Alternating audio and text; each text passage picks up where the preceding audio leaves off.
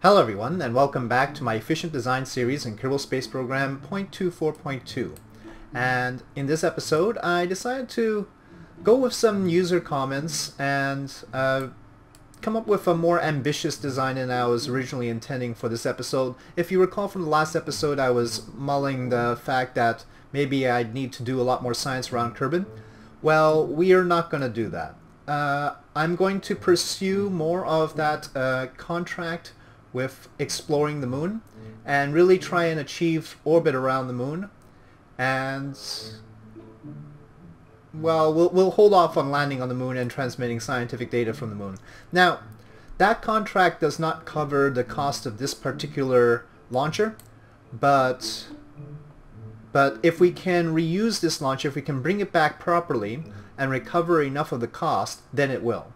So the base cost for this launcher is $45,000. And now, one of the comments was, why didn't I just use LV T30s and T45s at the bottom stage instead of using the LV 909s? And that's because I worked backwards from the rocket equation to get a vehicle that could just get into orbit, and that's what the original orbital vehicle series was. And there was also the issue of the landing struts being able to extend past the LV 909s. The LV 909s fit a little bit better under landing struts.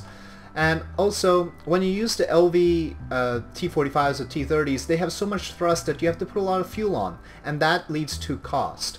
Which is why I worked backwards from the rocket equation, because if you just work forward from the engines, you're going to end up with a lot more fuel. However, our goal this time is not just to get into orbit. And I've also decided not to put as much fuel as the LV series engines can bear. So we're actually going to have a high thrust to weight ratio during this. Lots of acceleration, which on the one hand isn't efficient, but on the other at least costs less than it would be to fill it up with a maximum amount of fuel. And another issue was the fact that the resulting design, if you put LV T whatever's 30s or 45s at the bottom, would not be good because I don't have fuel lines. I don't have fuel lines yet, so feeding the fuel to the outer boosters is not possible. If we could feed the fuel from either out to in or in to out, then it would be a more elegant design.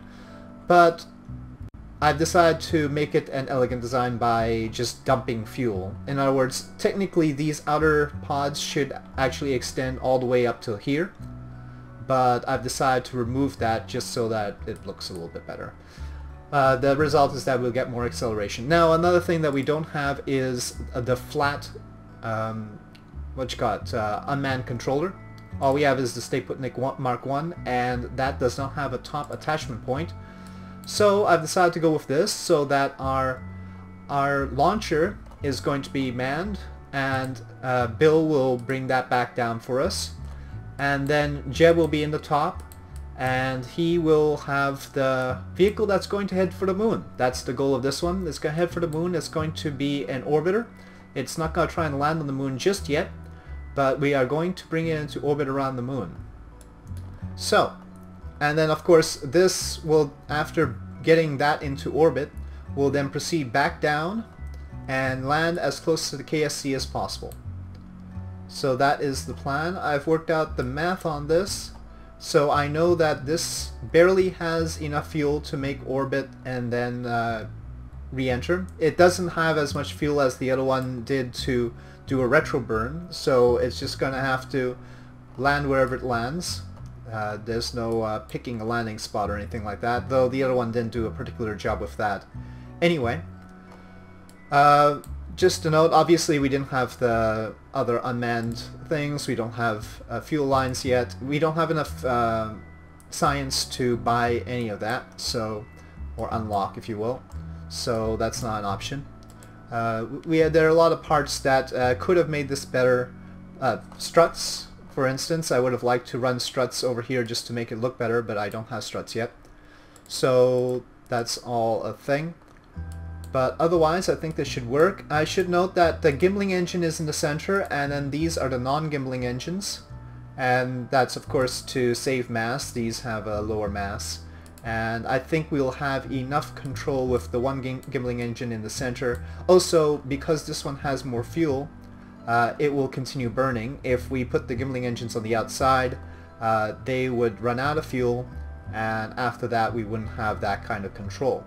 So that's why the gimbling engine had to go in the center, and of course the pods have their own reaction control, so that's good too. This is wrong though. I have to remember to fix that. Let's see. Yes, that goes down there. Not good idea to extend the landing legs at the start because they tend to wobble a little bit, and so the rocket can go awry. However, they are necessary to cushion the landing so that we make sure that our engines don't fall off. Okay, so I think that covers everything about this design, and we should get the crew ready. I haven't gotten any new crew members. I don't know if it costs more to hire them. I'm not going to test it out right now. Let's just head out and see if we can get to the moon. Okay, here we are. Make sure to throttle up all the way. I don't know why they have the basic throttle setting to halfway.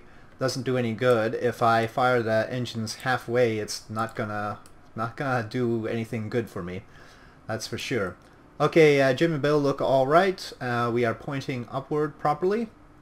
And yes, I think everything is a go for launch. Spacebar.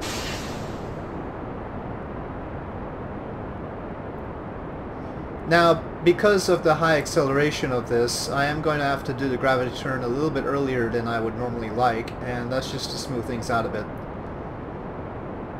Also, there is a quirk about how we get into orbit, and I'll discuss that once we get to that point. And that point is right when the outer engines run out of fuel.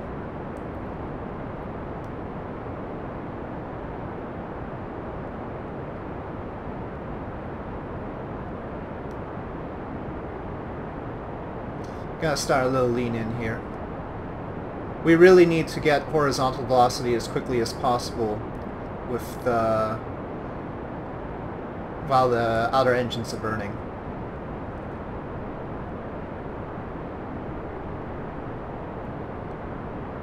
Also, stay very, very close to the center of the prograde marker in order to ensure that we get maximum efficiency with this.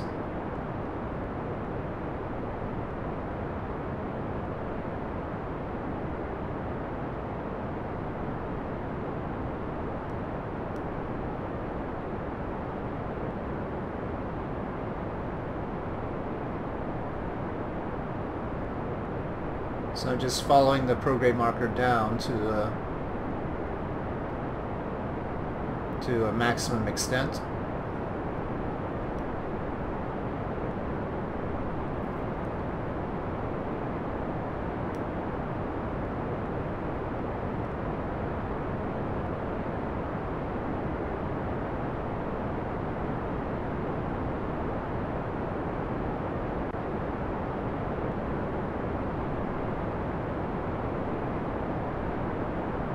Actually, we might need to flatten out even faster than this. Let me lean down.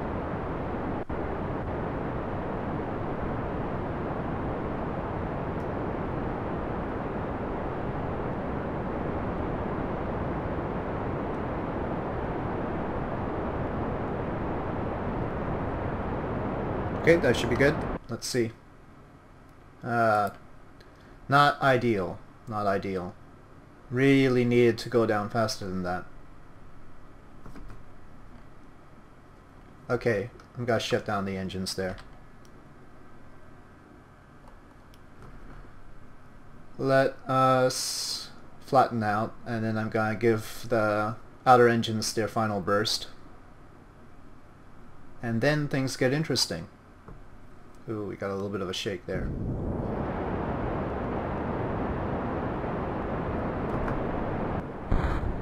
Okay, let's see where we are. Alright, let's continue the burn, I think, yes. This is very tight margin stuff here, what we've got. Let me see just this stage how much fuel we have. Well, that's the best thing. Alright. Obviously there was an opportunity to perhaps just land it on this continent here. or this peninsula, if you will. And I thought about that, but I do want to try and get it back to the KSC. And I'm talking about the launch portion. Okay, that I think gives us enough time. Now, here's a trick. We're going to get both of them into orbit separately because that'll save the fuel in this one, and this actually has an overabundance of delta V. So, separation and activation, and we'll have this one go first.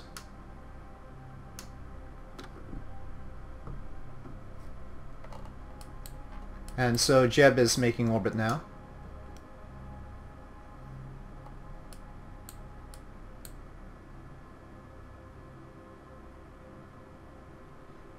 Obviously, if the orbital vehicle doesn't make orbit, that's actually not as much of a problem because the mission can still be fulfilled if Jeb makes orbit. And we're going to recover that orbital vehicle anyway, the launcher section. Okay, I think I'm going to wait till apoapsis to circularize. There's no point overdoing it. Now, okay, we can't switch to him like that, so we're going to have to go here. So here we are here, still heading up to apoapsis. Got that unfortunate little bit there. I don't know if we can get rid of it. We didn't have the stack separator, otherwise I would have used that. Okay, we're at apoapsis, so we actually need to start burning right away.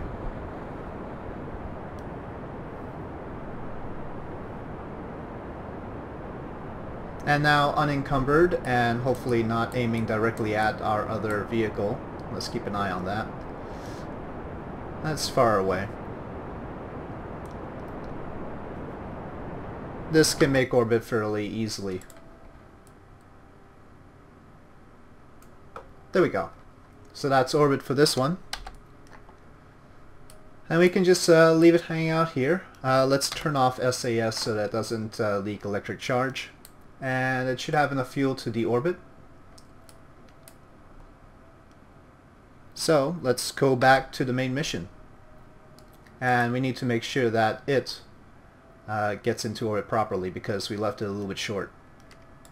I keep forgetting to dump the monopropellant. Really need to do that. It is not efficient to carry that monopropellant with us when we have no way of using it.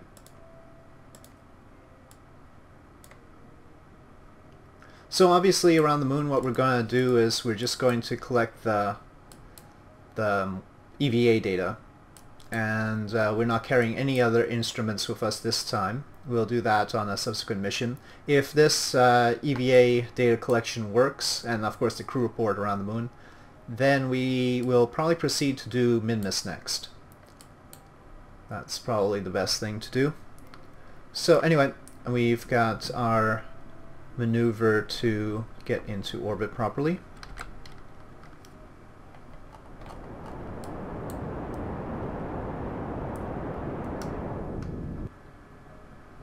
I think that's all right. I don't need to be perfect with any sort of circularization. And the important thing is to transfer to the moon now. And actually, when I say now, we're probably pretty close to where we need to be.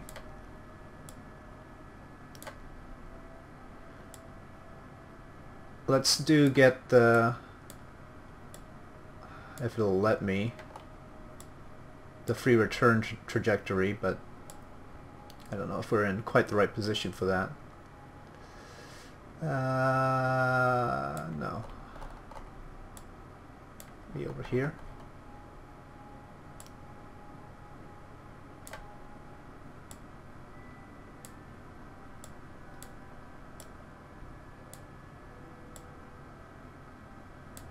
There we go. I don't think I need it tighter than that.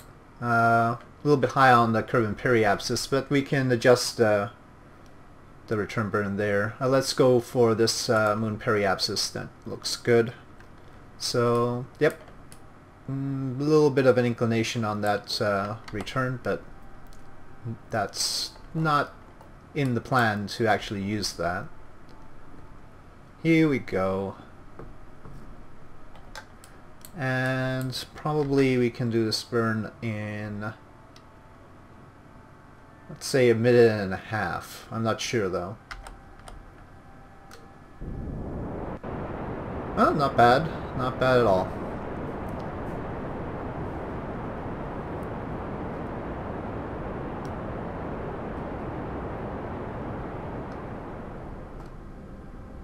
So I have to keep in mind that I can actually throttle these engines in default in stock KSP.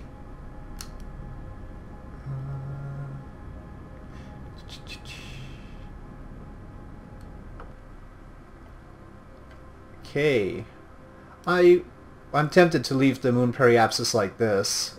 Yeah, I think that's probably better. I mean, obviously the free return is not quite where it needs to be, but I don't intend to use it, so yep, moon periapsis is good, and Jeb is on his way. It's gonna take him a few hours, 5 hours and 33 minutes, so I think it's okay to switch to our other ship. And now we should take a look at what it will require to bring him back down. I still haven't hit the KSC properly yet. And this has lower fuel margins, I think. I probably... oh yeah, one of the problems I had last time was that I was not accounting for the rotation of the planet. So let me actually get to the point that I want to do these things, and then do them.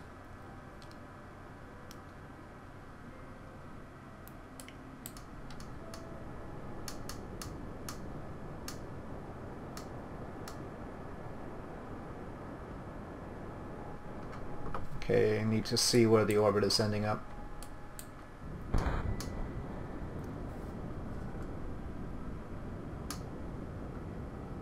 Oh. I don't have much choice. That's as much fuel as we've got. I think we're gonna overshoot. But at least we're not gonna be on the opposite side of the planet from the KSC, which might have happened. And actually we'll probably land closer than this peninsula, which was the alternative. On the downside, it's a water landing, and that's always difficult. Okay, so there's nothing for it except for re-entry. Our other mission is well on its way, but nowhere close to where we have to deal with it yet. So here we go.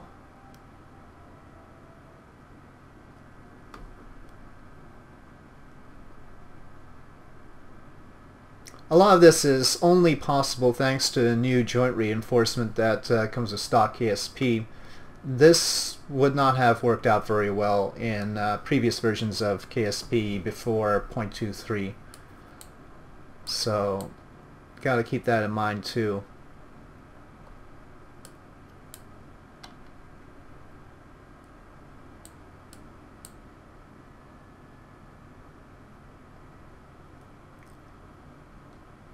And of course, in stock KSP, we like the flame effects. Those are good things. They mean we're slowing down. I think we're good for parachute deployment. There's that. And landing gear. Again, I want to put out the landing gear to make sure we cushion the blow on the engines. I don't know. I think we've successfully done that on a previous occasion where we landed on the water, but not necessarily 100% guaranteed to work. Obviously I put them on the radial decouplers here because that was the only option. I didn't have any other structural part that would be more suitable.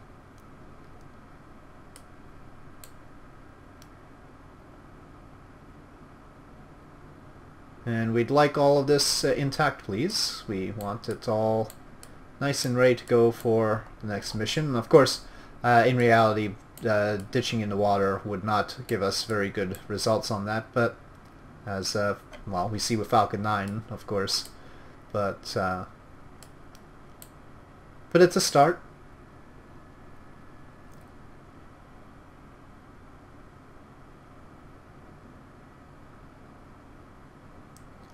Okay, parachutes are open. Velocity is below 8, which is pretty good. Not great. Not as good as with our previous missions, but these engines are heavier. Okay, there we go. And before it flops, recover vessel. So, how far off were we? Got 85%, so 278 kilometers away from KSC. 27,000 already recovered from our, let's say 47,000 in costs. So we've got 20,000 left to recover.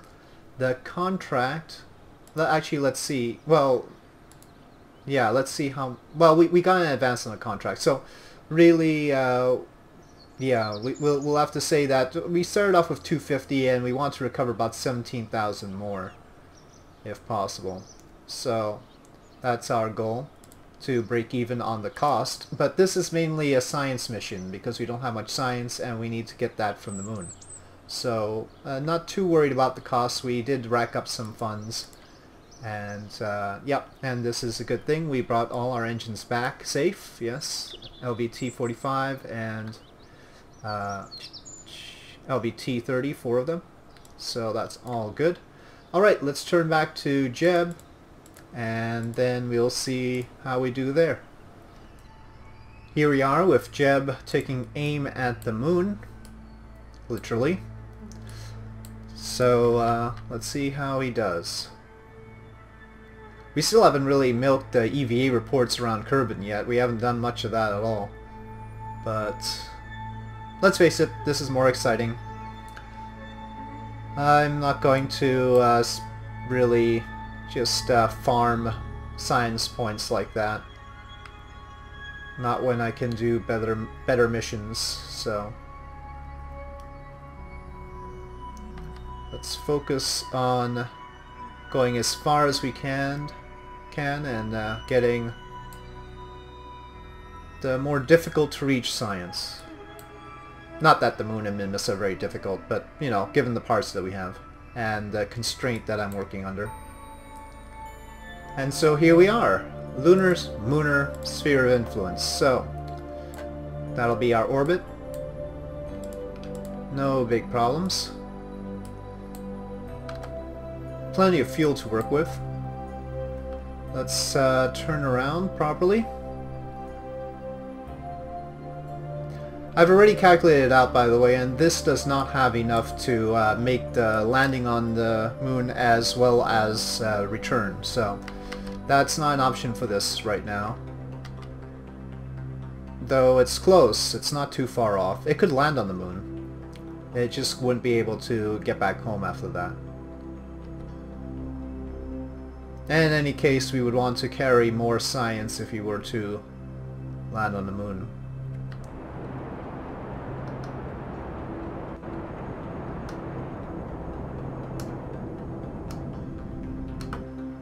Okay, that should be orbit for us. 47 by 55. And yep, I think we didn't do the high over the moon EVA report, but we can do that. In space near the moon. Okay, keep that data. EVA. Please tell me it's not Midlands. Oh, East Far Side Crater. Excellent. Anything but Midlands is good. Okay. So that's East Far Side Crater. It's in the dark, so I can't really see when we cross into a new biome.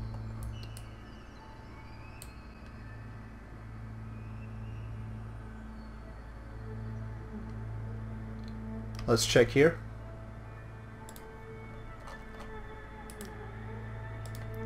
Highlands, excellent.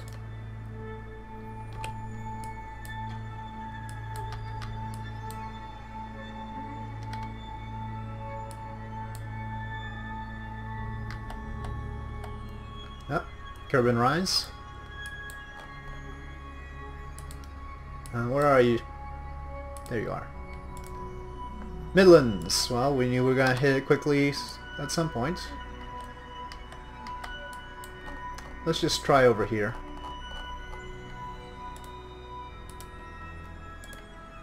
Midland Craters, excellent. And where else? Unfortunately, we're not hitting these guys. No real obvious craters in our midst here. Oh, that one. We can get that one.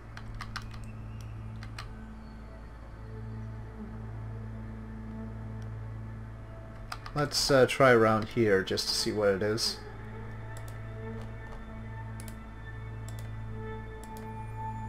Still Midlands.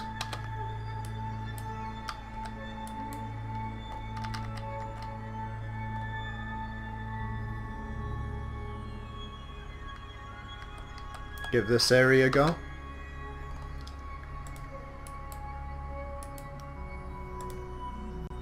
Nope. Okay, that crater.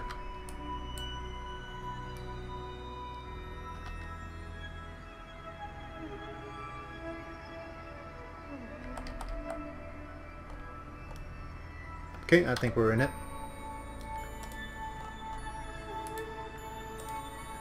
Far side crater. Okay.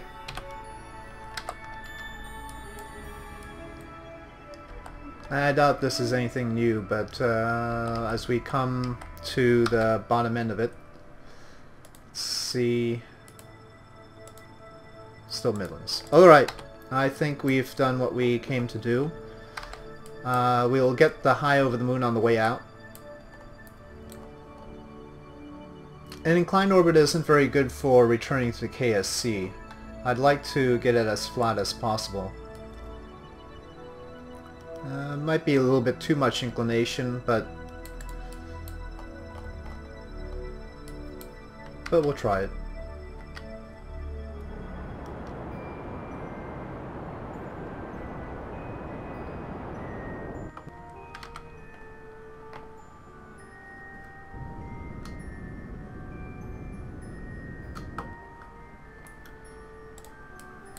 Okay, very good. Now the high over the moon EVA report. Let's not forget that.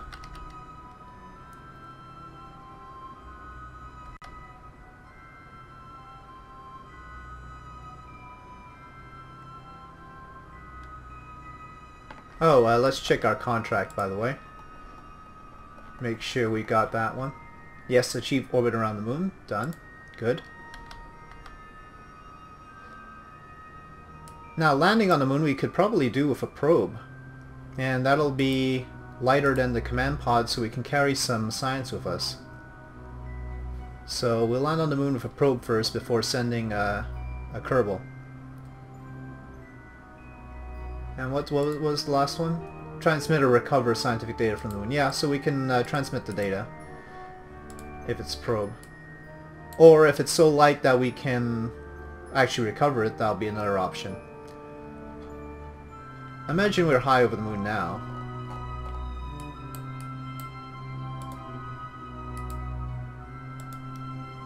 Yes. Okay. Keep that data and board. Now the trick is landing as close to the KSC as possible. And what we might need to do is make orbit around Kerbal first, so it's good that we have plenty of fuel left over. And I mean a tighter orbit, of course.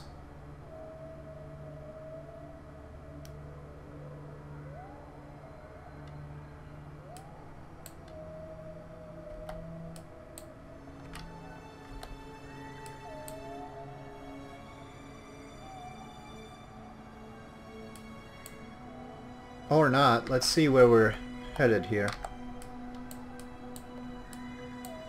Ah, darn, it's in the dark. Yeah, we'll have to make orbit and wait till the KSC's in the light. I can't really... Or at least drop our orbit so we're not spending 8 hours. And an orbit that's more like 2 hours might be a little bit more helpful. Okay, this is close to our periapsis. Let's burn retrograde. I don't know how much delta V we have left over, but let's say want to drop our orbit. Oh, yeah, that'll do. That's a roughly 2-hour orbit.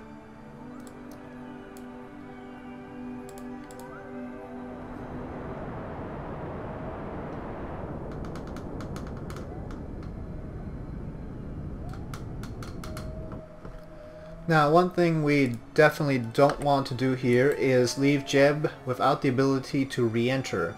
That would not be a good thing. So, very critical that we keep the fuel available for re-entry. But now, let's just wait until the KSC is looking nice and bright.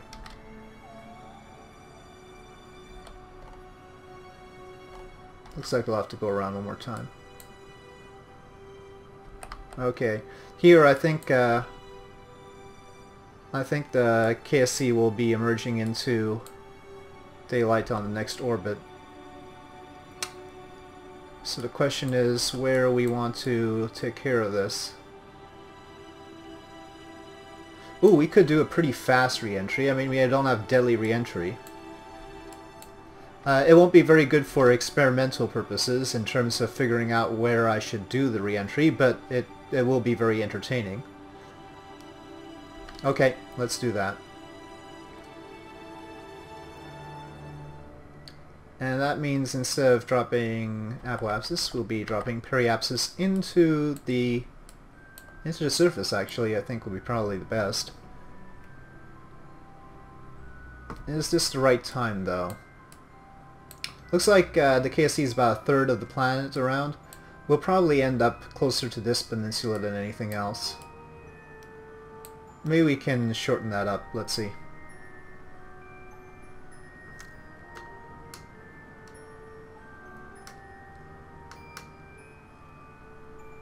Okay. We're not at the right inclination to hit the KSC anyway, but it'd be nice to at least get the right longitude,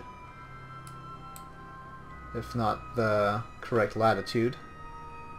We're pretty much gonna go straight down, maybe end up around this part of the orbit. I think I've overdone it, but maybe we'll end up on land. This is only a slight chance of that, though. Okay, let's see how close we get to the KSC this time. I was aiming for 1/6 because Kerbal rotates on a 6-hour period, and we're 1 hour away from our periapsis, or less now because we've sort of shortened it up. But I was sort of going for 1/6 of the planet's circumference. We'll see.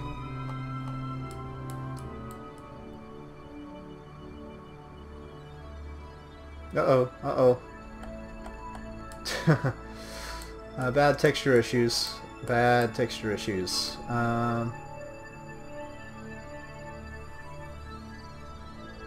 How's our approach going? Landing short. Okay. Let me stay in this view to hope that maybe the bad texture issues go away.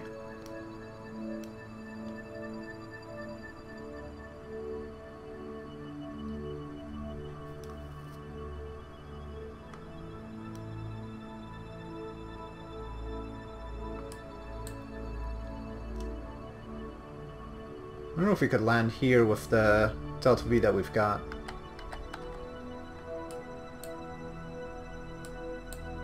So could we maybe burn a little bit forward, but the atmosphere's gonna just kill us anyway.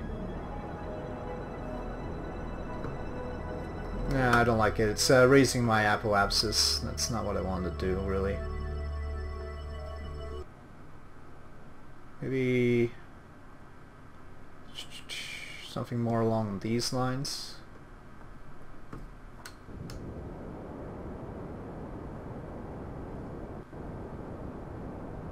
Nope.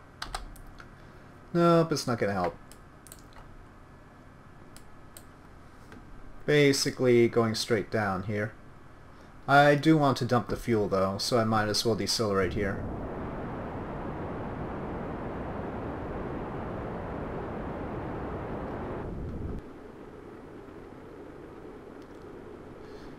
Like I said, extreme re-entry. This is not something I would do with daily re-entry or anything like that, because the G-forces would be horrible. Even in stock KSP, the G-forces would be horrible. Okay, we are at parachute deployment. Good. Landing gear down to protect the engine. and let's continue, well, let's take off SAS and continue burning off fuel. Making sure not to start going up, otherwise the parachutes will detach. Okay, that's it for the fuel. Good, so we're nice and light. Jeb is thrilled. Parachute deployment. Now? Okay, good. 4.1 meters per second, excellent. Plenty of parachutes, of course. Probably more than we needed. Probably we could have done with 2 of the radials, so maybe next time I'll just have 2 radials and replace that mass with some sort of science, goo experiments obviously, since it's radial.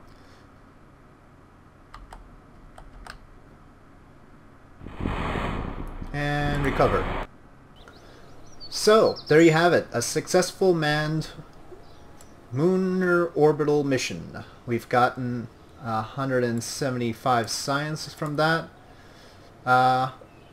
We only got 6,000 back from the little Munar orbiter, but it looks like fulfillment of the contract brought us back up to the beyond the funds that we started with.